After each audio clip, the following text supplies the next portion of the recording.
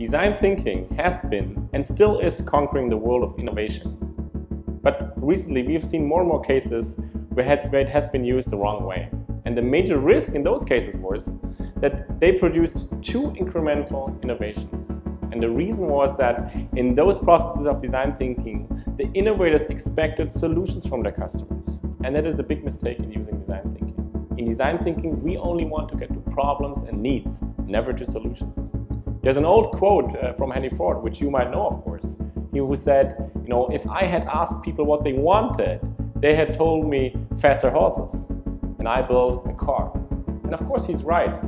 He had a disruptive idea and not an incremental idea. So the same is true in design thinking. We have to be careful not to ask for solutions when we're interviewing the consumers. We only have to ask about needs and problems. The actual creative innovation step to get to a solution, we have to take it ourselves as the innovator. And then we'll get a great idea which can change the world.